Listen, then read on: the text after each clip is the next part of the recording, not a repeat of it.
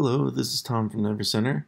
In this video I'm going to show you some of the new things that we've added in our latest version of Pixelmash, which is 2021.2, and I'll get right into it. First thing you can see here, if you're a frequent Pixelmash user, that you'll notice is that now when you're using these painting tools, you'll see a preview of the actually what it will look like when it's drawn while you're using the tool. So I'm using the line tool here, and as I move this around, rather than just drawing a preview sort of blue line, it draws the actual pixels that you'll see.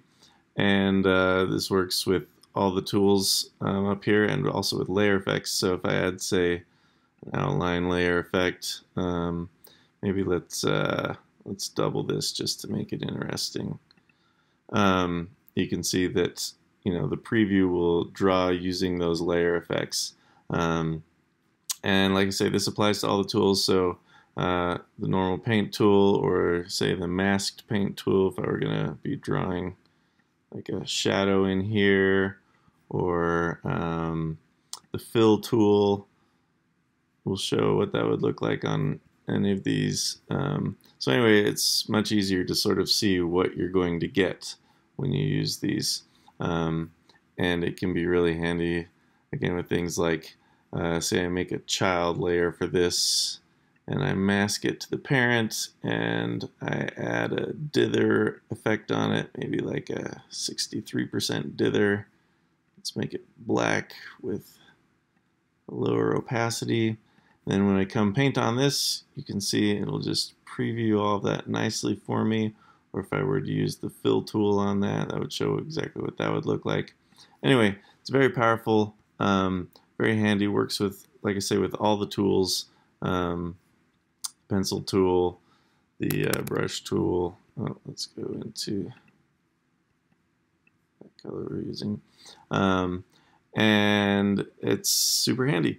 Another thing that you may have noticed when I did these outline colors is that in previous versions of Pixelmash, all of the color choosing would be done in this color chooser right here, and it was indicated by whatever was outlined in blue. So if you had multiple effects, like a say a colorize effect, you would click on this down here, and you would then choose the color up here.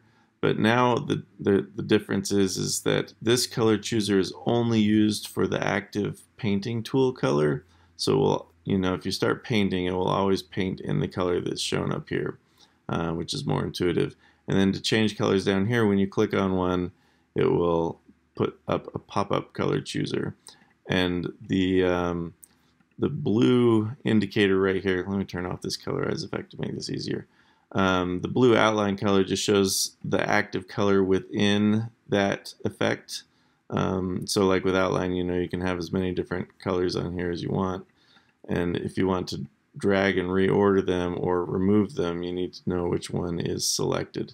So that's why it still has that blue outline around it, but that no longer indicates what's controlling this color chooser. This color chooser will always be just for your brush, or your pencil tool, or yeah, whatever you're using up here.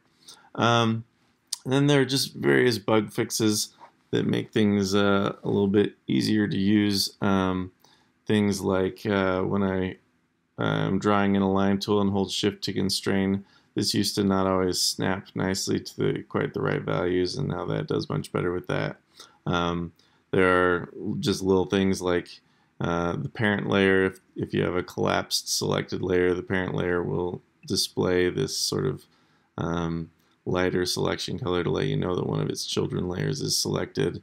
Some bug fixes with other display issues and just layer dragging. Several things just to make your life much easier, and we hope that you love it. And if you have ideas, just go up to the help menu and choose send feedback and let us know what you think. Thanks.